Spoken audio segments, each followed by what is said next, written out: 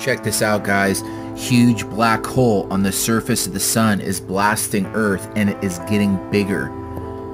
They're preparing us for a huge power outage. Listen to this article. It looks like a Hollywood special effect of our sun going dark before it either fizzles out or engulfs our planet in fire. But while the image captured by NASA's Sun Observing Solar Dynamics Observatory satellite looks alarming, it's pretty normal. No, it's not.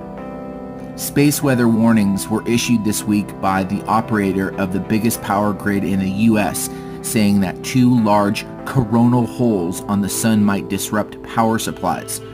Voltage connections may be required. False alarms triggered on some protection devices, said the U.S. Space Weather Prediction Center. Drag may increase on low Earth orbit satellites, and corrections may be needed for orientation problems. Coronal holes look terrifying in the images captured by NASA's Sun Observing Solar Dynamics Observatory satellite, but they're perfectly normal and safe. I mean, give me a break.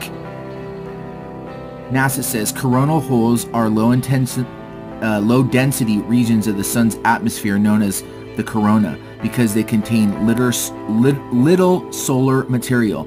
They have lower temperatures and thus appear much darker than their surroundings. Coronal holes are visible in certain types of extreme ultraviolet light, which is typically invisible to our eyes, but it is colorized here in a purple for easy viewing. I'll leave the link below, guys, so you can look at this. Coronal holes are the source of a high-speed wind of solar particles that streams off the sun, some 3 times faster than the slower wind elsewhere. Now, they're saying, if you looked at my last video, they're saying the reason for these rain bombs and hail bombs is because of space dust.